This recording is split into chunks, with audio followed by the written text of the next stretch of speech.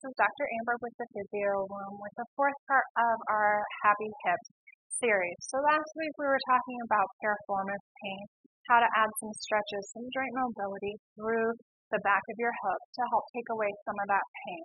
And I want to add a little bit more of an advanced movement to that to really help keep that pain, keep the length through the piriformis. Now this is one that you want to do once you're out of that kind of flare-up stage. If you're still having a lot of pain in your hip, starting to go down, this one's going to be a little bit too far forward for you at this point. We want to get everything calmed down before you start doing this one. This one's good if you have some tightness, but you're not really in a lot of pain to go through there.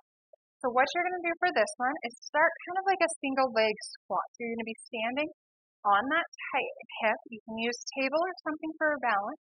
And then as you go into that single leg squat, you're going to unwind a little bit. So you're taking the pressure off of that hip, really lengthening into it.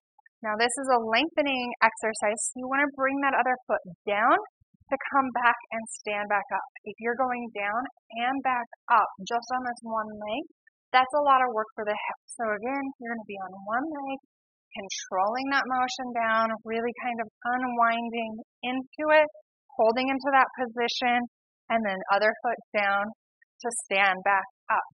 The other leg would look the same type of thing. You're kind of opening up away from the leg that you're standing on to create that length in through the piriformis, other foot down, and then standing back up.